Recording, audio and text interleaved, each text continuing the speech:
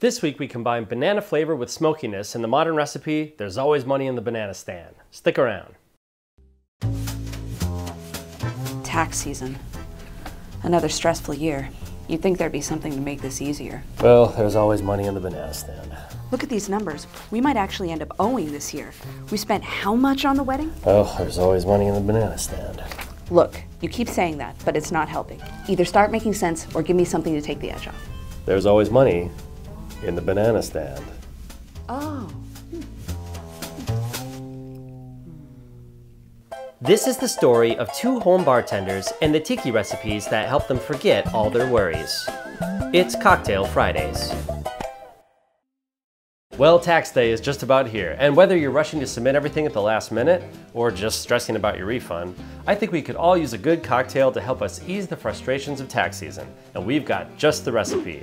There's always money in the banana stand. This cocktail comes from one of our favorite cocktail books, Minimalist Tiki, and it's the product of tiki savant Zach Overman. He created it at Rob Roy in Seattle on one of their Tangaroa Roy Monday night specials in an attempt to mimic Bananas Flambe, combining the flavors of banana and smoke together. He says he added cinnamon and allspice to complement that banana flavor, and also added Yellow Chartreuse to give it an herbal lift. Sort of like the way that absinthe sneaks its way into a lot of classic tiki recipes, bringing the final ingredients to lemon, cinnamon syrup, chartreuse, allspice dram, banana liqueur, and a peated scotch. And then, of course, it was only natural to name it after George Sr.'s famous banana stand from the amazing show Arrested Development. And so, David set about creating the banana stand, adding 1 ounce of lemon juice, a ½ ounce of cinnamon syrup, a ¼ ounce of yellow chartreuse, an 1/8 ounce of allspice dram using St. Elizabeth. Seems almost pointless. It's not. 3/4 ounce of banana liqueur using Jaffards.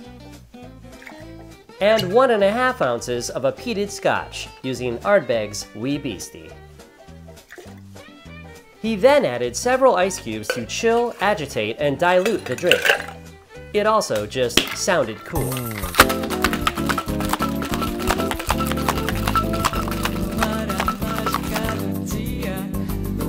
All right, we've got our Collins glass filled with crushed ice. Let's strain it in. I'm gonna garnish this with 2 pineapple fronds in the back, a cinnamon stick, and for the tax man, a gold coin to sit on top. Stick a straw in, and there it is. There's always money in the banana stand. Let's see what we got.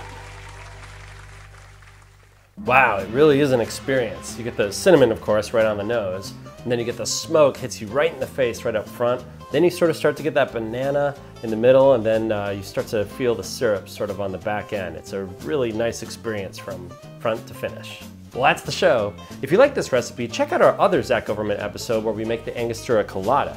And hey, please consider giving us a like and subscribing so you don't miss out on future tiki recipes. Until then, cheers.